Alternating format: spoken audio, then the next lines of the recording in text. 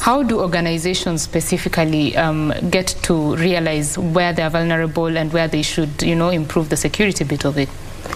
In most cases, most organizations, they're able to know they're vulnerable when an attack happens.